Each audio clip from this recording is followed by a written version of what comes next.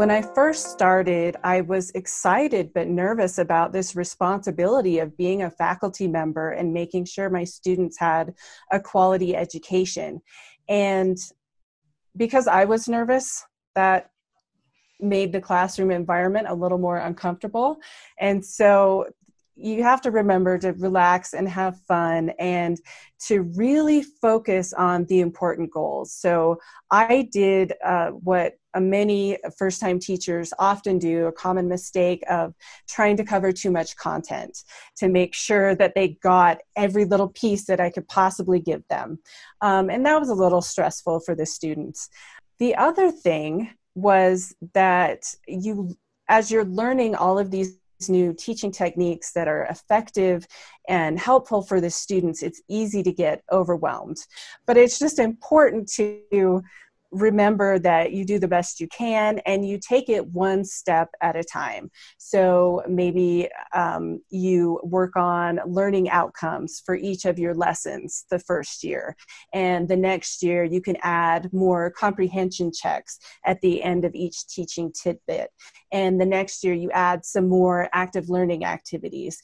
And you don't have to do it all at once. You know, here at USU we use those idea objectives, and I think that's for a new teacher out there. Look at those objectives and put those on your syllabus and let students know what they're going to be what's going to be covered in the class. Students want to know. We all want to know what's going to happen next. We've all heard this one. I took the final. He didn't cover any of that, or she didn't cover any of that, right? Yeah. Look, you're smiling. We've all done that. None of this was covered in class. Where did he or she get this? Did he pull the wrong file out of the cabinet, or whatever? Yeah. So we want to know. Let students know what they're going to be learning. I think digging into the literature, so evidence-based teaching practices is the thing I would look at, and not anecdotal evidence. And there's so much anecdotal evidence that's used in teaching. Well, this was fun for me. My students seemed to like it. It was good. But what's the evidence? The old Missouri thing, show me. Something that was really a struggle for me that I do a lot better with now than I used to is I used to think like, oh, I'm teaching, I'm going to teach about cells or whatever. So I just dive into, cells and, what activities, whatever could we do related to cells. But I'm like in this little tiny box and I'm not like looking at the big picture. So I try to approach things now with the big picture view first, kind of this whole backwards design idea. Sure. Really at the end of, say Biology 1010, like what would I want my students to know? Like what could they maybe go home and like chat about with their families about at Sunday dinner? What are some of those big ideas? So kind of start with the end in mind maybe and kind of see that big picture. And then you can start devising kind of the smaller units and content pieces. Because when you just kind of dive in, chapter one, thing one, it's like you might get to the end of the semester and realize like I didn't even get to this, or why did I teach them that, or why did I get so in depth on that? Really maybe kind of start with the end in mind. Here at USU we have so many resources, and again you can take it one step at a time. Talk to your colleagues about teaching explicitly. Ask them what they do. Finding a mentor is very helpful, a teaching mentor. And then they can share with you all of these resources that have been helpful to them. And that kind of teamwork is really helpful. And I try and get my students to work together as a team as well.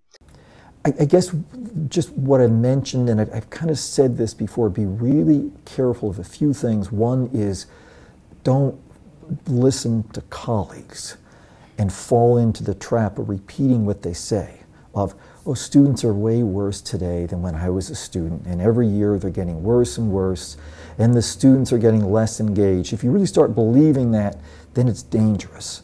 And so you don't have to and can't really be in the mind of an 18-year-old or a 20-year-old, because the students are getting so worse, it doesn't really matter what I do, and they just can't get it.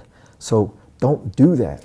So always be looking to say, how can I reach these students? And they're not any worse, and probably not any better than they were before. The technology's different, and maybe they're more plugged into technologies. They have to be.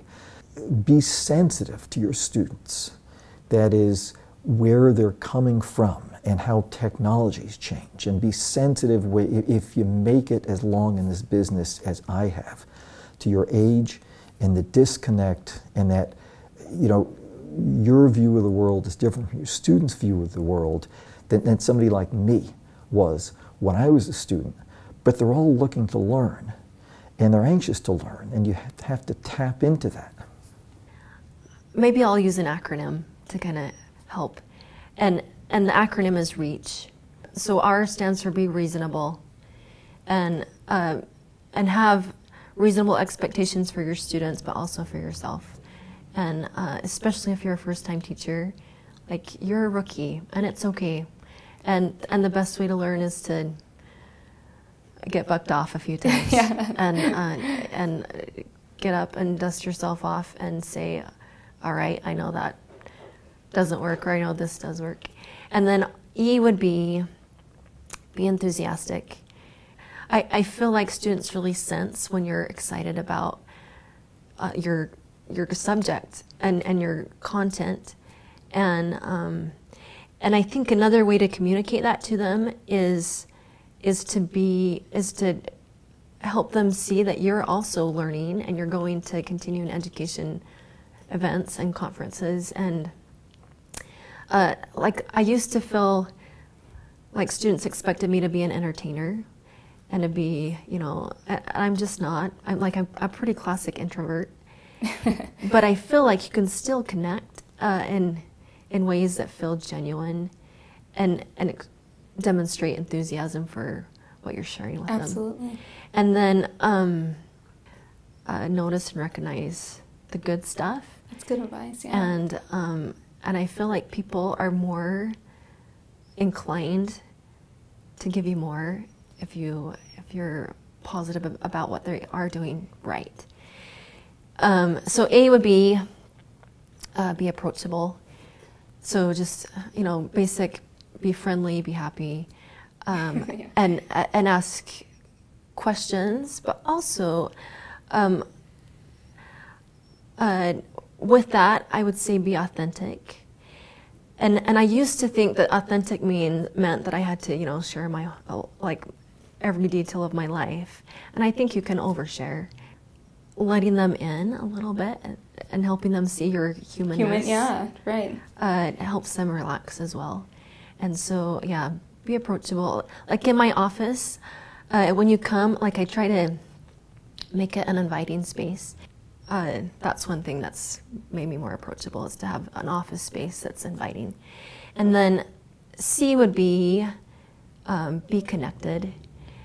Be connected to their world, and like what they're interested in and how they learn, and but also create opportunities in your class where they can connect with each other.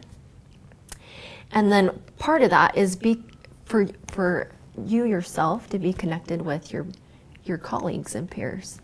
And I think the best advice I could give would be find a mentor and find a peer. So a mentor who's further down the road than you are, who's kind of, you know, figured some stuff out, and go to them for advice or for help or for resources. But also find a peer who's kind of on your same level or starting out the same way, and someone who can kind of identify with all the challenges or things that you're feeling. And it doesn't have to be a peer in your same discipline. Sure. It can be a peer in, or even at the same institution. And I think that they really help guide you from day to day on where to go. And then H would be healthy. You know, the basic, get enough sleep, eat well, and move. Also, you know, have some other hobby or passion project outside of teaching.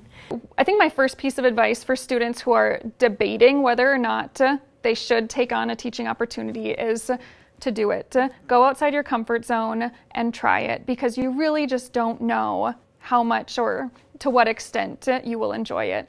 I really was not a person that liked public speaking, and it really wasn't until I got into the teaching environment that I realized that it's a very different type of public speaking. And I think that was, again, I don't think I would have realized how much I love teaching without actually doing it. My other advice would be to use your resources, your faculty, your department head. Again, all of the resources, I think we've got such great support here at USU, especially for teaching. When I've talked to colleagues in other universities, they don't have ETE, they don't have the support from administration down to really provide all of these different workshops and conferences and things. And so I would say use all of those opportunities, especially early on, to not only attend, but really be engaged, connect with those faculty who teach or who are presenting, because again, they're wanting to help and they're wanting to kind of take their pedagogy of teaching and their lessons learned and share them and help you through that process. And so I think any of those opportunities, whether it's internal within the USU system or external, if that's an option too. So when I was a new teacher for many years through grad school and even a little bit beyond, one of the things that I did is I picked on students by name to answer questions. And I thought in my mind that what I was doing was making sure that my students all knew that I knew them by name. And I thought that's going to, get them engaged and make them know that I know about them and care about them. And it's going to keep them, engaged because they know that at any moment I could ask them a hard question about chemistry. As it turns out, I didn't realize this. I'd done it for years. Feedback from anonymous surveys of students said they hated this. They hated this, and I realized why when I read the feedback. They hated doing this. So I would say this is a teaching technique. Don't ever do that. Don't pick hard questions about your concepts and then pick one and single out one individual by name and say, can you answer this question? Because it's putting them on the spot and just freaking them out. Don't do that. I used to do that. I stopped doing that. And the reason I stopped doing that is because of this principle, being willing to learn from my mistakes and not be afraid of change. So I changed that, and this is where I changed to bridging questions. Whenever I single out an individual to ask them a question, it's always a non-threatening question. It's never, ever, ever subject-based. It's always, hey, tell me something interesting about, what are you finding challenging right now? Or tell me something about yourself that's interesting or something fun. I don't know. But whenever I single out individuals, it's to ask something that is not topic specific and threatening where they're going to feel embarrassed if they get the answer wrong. It's always something that's really benign like that. Whenever I ask a specific topical question, it's always to a group. So I will say, students in Logan, I want you to tell me what the orbital hybridization is of a carbon atom and acetone. And take your time. You can all discuss it as a group, and I'll give you 10 minutes and you can get back to me. I have a lot of students who have backgrounds that I know nothing about, and students that are dealing with situations that are quite varied. And so I think that over the years I've become a more compassionate teacher, and I've gone a little bit more out of my way to be willing to work with students who, that have different things happening in their life that they can't necessarily control. I think when I first started teaching, it was like, okay, this is how it's going to go, and we're all going to be on the same timeline. And I think I've become more flexible over the years. And that was something that just, I guess, hadn't occurred to me until I started really interacting with my students and kind of learning more about them. Yeah. I think it would just be have confidence in yourself. And again, you don't have to be perfect at it. And you will grow and advance and develop as you go through the process. And it's, I think, a really cool experience to kind of see where you started as a first-time teacher and to where you can become.